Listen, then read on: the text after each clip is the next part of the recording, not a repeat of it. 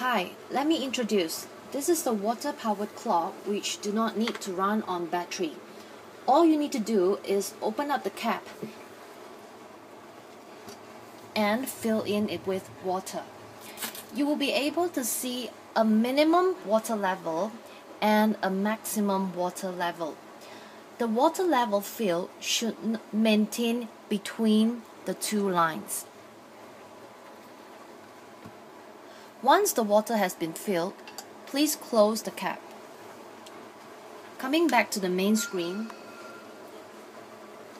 you will be able to see two mode buttons on your right and two set buttons on the left. Press both the mode button at the same time. The screen will now show the date, followed by the time. Both the date and time will loop in every 2 seconds. Moving on, press the mode button again.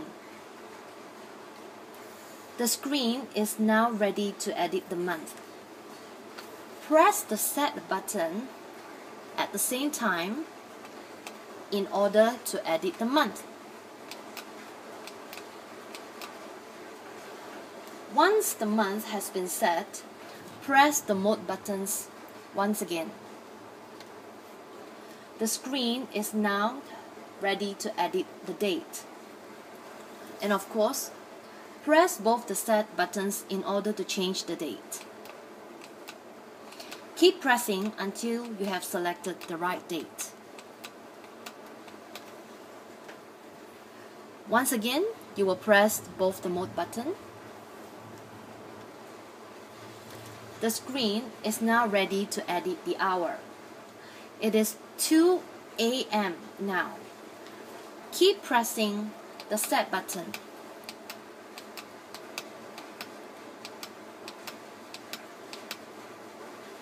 And now you will see it's showing alphabet P, which means it is PM.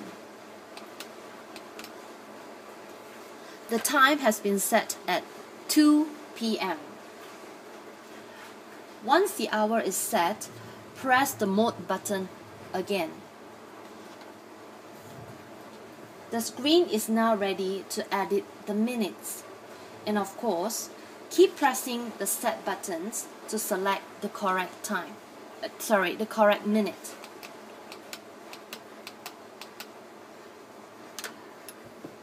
Last but not least, press both the mode buttons one last time.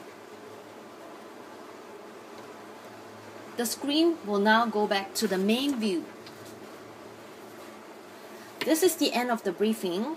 To redo the setting, please start from the very beginning. Thank you.